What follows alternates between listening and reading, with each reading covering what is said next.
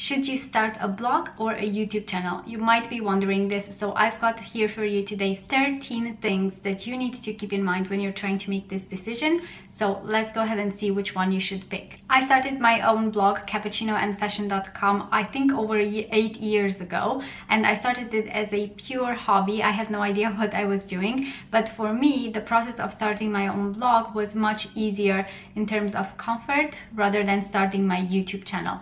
So obviously, when you start your YouTube channel, it's a bit more awkward.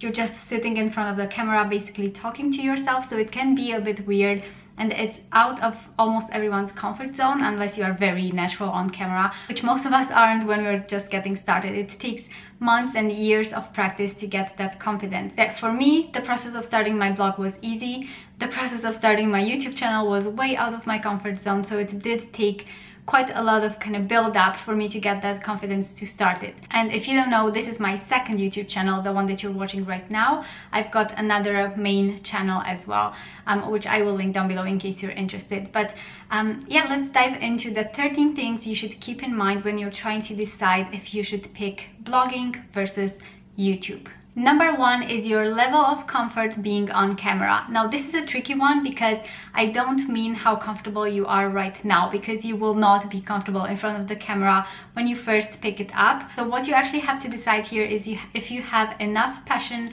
for YouTube to actually move past that level of awkwardness in the beginning, because again, comfort in front of the camera comes in time. So do not expect that you will start your channel and within 2 weeks you will be just completely comfortable filming yourself and talking to yourself, because you won't. So it does take months and years of practice, but if this is something you're passionate about, then you absolutely should start a YouTube channel. However, if you really do not want to be on camera, if that's absolutely not even a discussion for you, obviously a blog is the right choice for you. I will say though, even on a blog, I do not recommend having a completely anonymous blog. It doesn't mean you have to show your face everywhere in every picture, but just having a simple headshot of you in your profile or on your sidebar in your About Me page, just so that people can see the person behind the blog. It really helps. It helps build trust. It helps people kind of relate to you a bit more. So I highly recommend that you don't have an anonymous blog, so you will still kind of need to show your face, but obviously just showing a picture of yourself, it's much easier than showing, you know, a full video of you talking to a camera. So that's number one. Number two is the skills required for each of these. Now, I will actually go into so much more detail on my blog and write a full blog post on this whole topic, because there's just so much to go into and I don't want to make this video an hour long. But the main gist of it, so for a blog, you will need basic photography skills, because you will probably at some point need to take pictures for your blog. Now, depending on what type of blog you have, you might need to have 100% original photos. Like, for example, if it's a food blog, a fashion blog, a photography blog, anything like that. But if in certain niches you don't really need to have original photos, you can get away with using stock ones. But yeah, basic photography skills is something you might need. Then you will need writing skills. You do not need to be a great writer. This is something that's learned. So all of these skills that I'm going to mention, you don't need to have them right now. It's just something that you need to have an interest in and something you want to learn about. So basic writing skills, obviously in order to write your blog posts, you will need some very basic graphic design skills in order to create graphics for your blog, which means your blog logo, any sort of like images that you might need on your blog, pin images for Pinterest, for social media, so any sort of design projects like that. And then you will also need some very basic SEO knowledge at the least, in order to give your blog a chance to rank in Google search. So SEO, if you don't know, is search engine optimization. So you do want to be able to optimize your posts to obviously be able to rank in Google and get traffic to your blog. Now, the skills that you need for a YouTube channel are slightly different. So you will still need some basic photography skills, because you will need, most likely you will need to take photos of either yourself, of products, of things that you want to include in your videos. You will also need here, the same as the blog, you will need basic graphic design skills in order to create beautiful YouTube thumbnails. This is really important, because if you don't create quality thumbnails, people are not going to click on your YouTube videos and they're not going to watch, obviously. So it's so important to have good thumbnails. And then again, the same as a blog, you will need some SEO knowledge in order to learn how to rank your YouTube videos in YouTube search this time. But the two skills that you will need that are kind of different from the blog, obviously for one, you will need video recording skills. So that means you need to learn how to set up a decent background for yourself, how to set up lighting that works for your videos, audio quality, and just kind of your basic camera settings in order to produce a quality video. And then another set of skills that you will need is video editing, because regardless of how good you are at talking, most likely you will stumble on your words at some point, which I do a lot.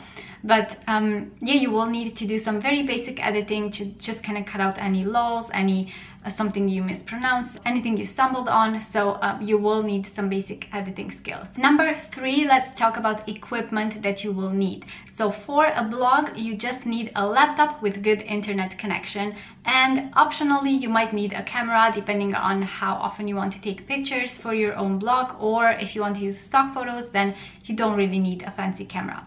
Now, when it comes to equipment for YouTube, again, you will need a laptop with internet connection, obviously. You will also need a good camera. Now, you might be able to start on your smartphone, so that's completely fine if you want to start that, especially if you have a good one and you've got a good quality camera and a decent audio on it, then that is fine. You can start on a smartphone, but you will likely outgrow that very fast and you will need to move on to a more professional camera.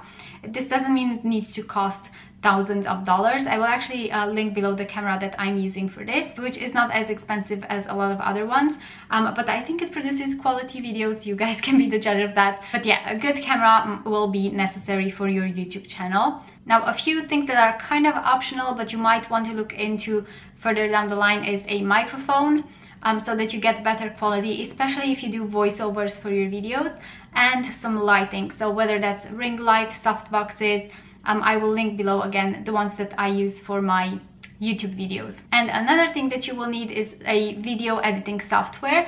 Now, you don't need to do anything fancy, anything basic will do. So for me, I just use the free iMovie editor, but if you want to, there's also a lot of other softwares that you can invest on, like Premiere Pro or Final Cut Pro, anything like that. Now let's talk about expenses. So how much can you expect to pay in order to start a blog versus a YouTube channel?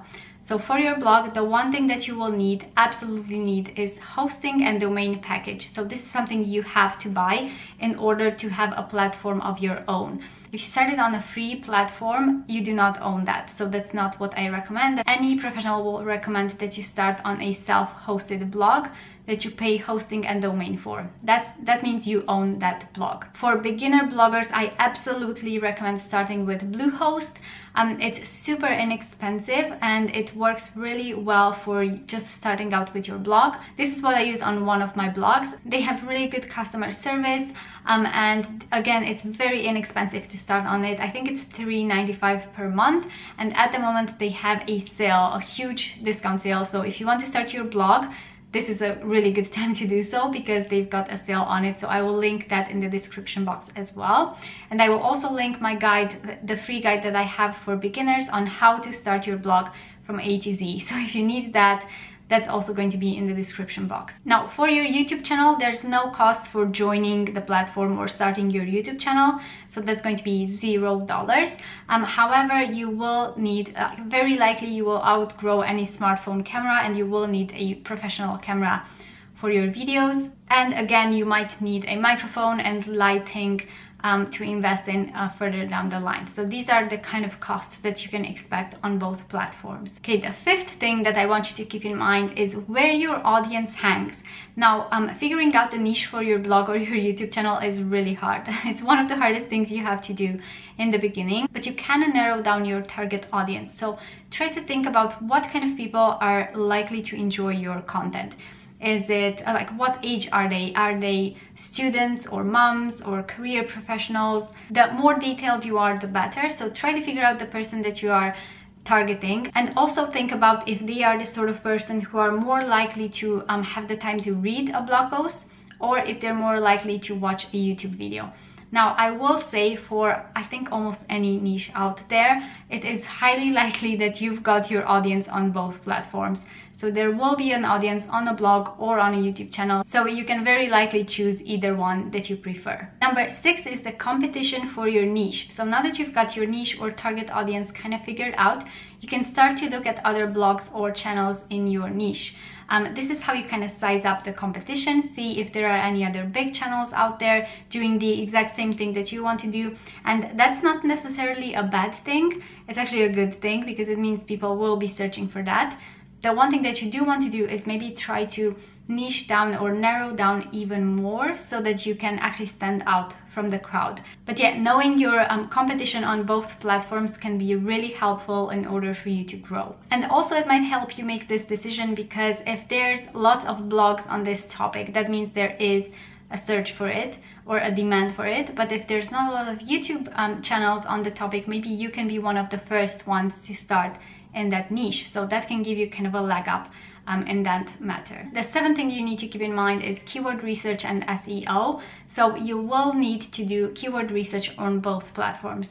So whether that's ranking in Google search or YouTube search, you will need to learn some very basic SEO knowledge and how to do keyword research. If you don't want to waste years creating content on topics that have no chance of ranking, then we go into the exact strategy on how to find keywords that you are likely to rank for in my Blogging Secrets program. So I will link that down below as well if you guys are interested. Number 8, and this is huge. So let's talk about whether you own the platform or not. So I think you probably can tell from now, your blog is something that you own. You pay for it, it's yours, you have complete control over it. When it comes to your YouTube channel, that's completely the opposite. So you do not own your channel. YouTube could change the algorithm. They could demonetize your videos. They could shut down the comments on your channel, which has happened before. They could just change anything about it and you have absolutely no control over it. So if you build a full business just on YouTube, it can be a bit risky. So I will say having a blog, I think is very important to have it on the side. Even if you start a YouTube channel, I think it's really important to have your own website and just your own platform. Now let's talk about how you're going to monetize your blog or your YouTube channel. So they're very similar, however, there are a few differences. So for both of these, you can monetize through displaying ads, either on your blog or in your YouTube videos. You can monetize through sponsored posts or videos. You can monetize through affiliate links. So obviously you include that in a blog post or in your description box of a video.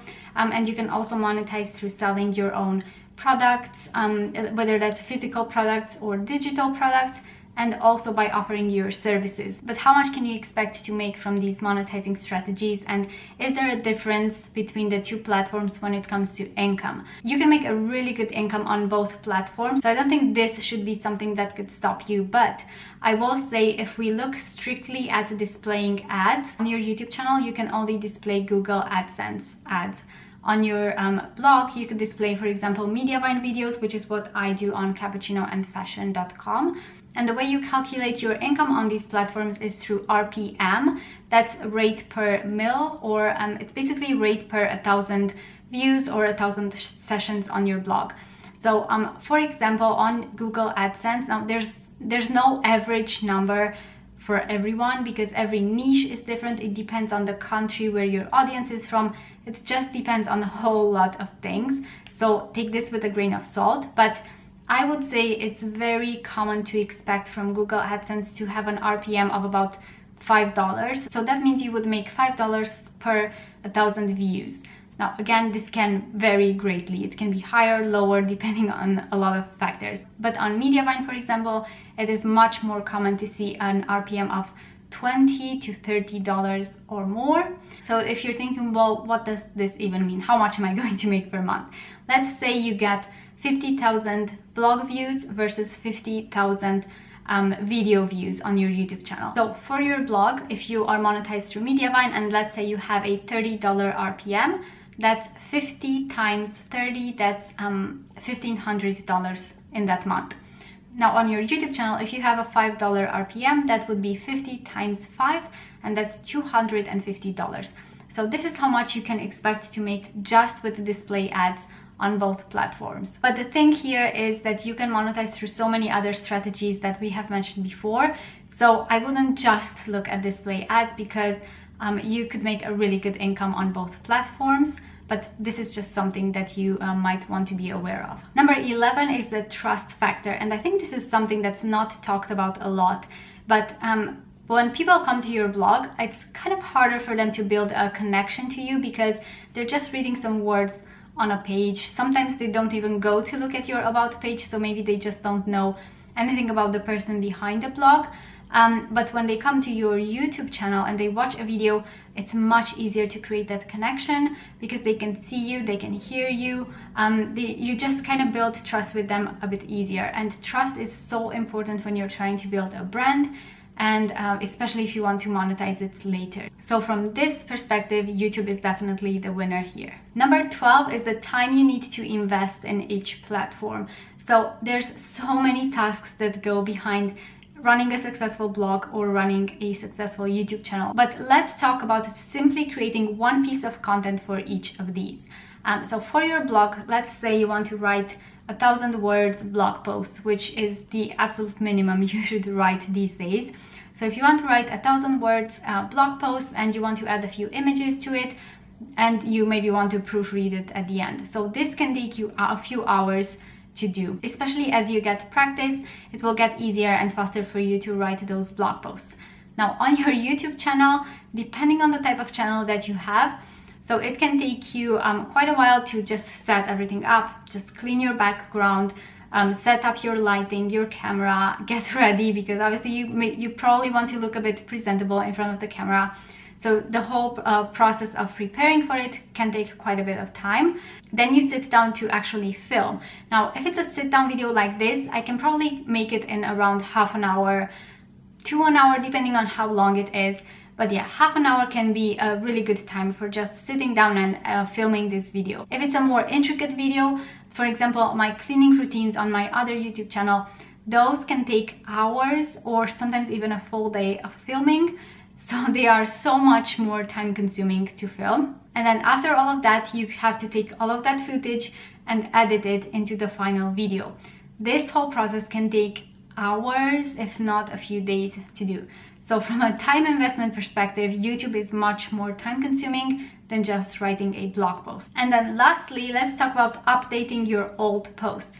So for your blog, you can always go back to update an old post. You can edit it, add more images, or change the images if they're outdated, change the information on it, links, anything about it. You can improve its SEO. You can basically update the whole post and keep it relevant throughout the years.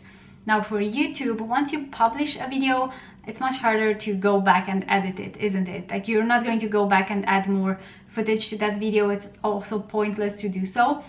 So from this perspective, it's much easier to keep your content relevant, even content that you've posted years ago, on your blog rather than it is on your YouTube channel. So now that we've gone through all of these things, you're probably sitting there thinking, well, which one should I start? Should I start a blog or should I start a YouTube channel? In my personal opinion, one of the best decisions you can make is to start both. So you start a blog and you also start a YouTube channel. This will give you maximum exposure on both platforms, and it can help you grow simultaneously. It helps build your trust through your videos, and then you also have that platform that you own, so your blog. So I think it's the best decision to start both. And again, if you want to start your blog and you have made that decision, then I highly recommend you start with Bluehost. I will link it down below again, and you can also get my free guide on how to start from scratch. So if you have no idea what you're doing, I have a step-by-step guide that will help you through that process. So if you need more info on making this decision, then go over to my blog and read the blog post that I wrote about this, because I've got a full infographic there that might help you make the decision a bit easier. So yeah, I hope you guys found this helpful. Let me know in the comments below, which one are you going to start? Are you going to start a blog or a YouTube channel? I'm really curious to know.